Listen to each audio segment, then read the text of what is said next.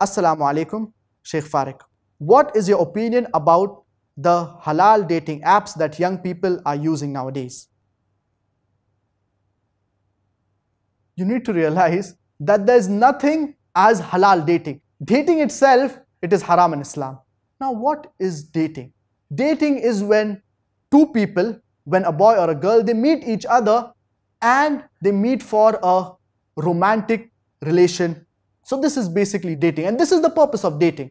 So you going out on a coffee, you going out for lunch, you going out for dinner with a girl, or a girl going out with a boy, all this is completely prohibited in Islam. Our beloved Prophet Muhammad, peace be upon him, he said that if a man and a woman are alone in a room, the third person is the devil. So there is no concept of halal dating in Islam. Dating itself, it is haram.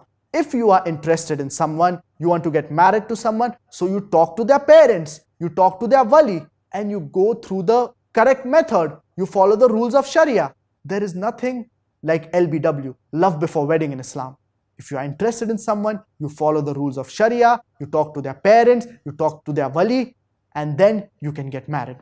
Halal dating is like you telling me, is there something as halal alcohol?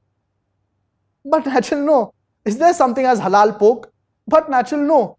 So that's the reason there is nothing as halal dating in Islam. And Allah subhanahu wa ta'ala says in the glorious Quran, in Surah Baqarah chapter number 2, وَلَا تَتَّبِعُوا خُطُوَاتِ الشَّيْطَانِ. Do not follow the footsteps of the devil. So anything that leads to something that is haram, we should stop it then and there itself. So all these things, first you want to meet, then you want to greet, then you want to go on a coffee, then you want to visit this person, and then eventually you fall into the shameful act of committing zina. So Islam believes in stopping anything that leads to things that are prohibited.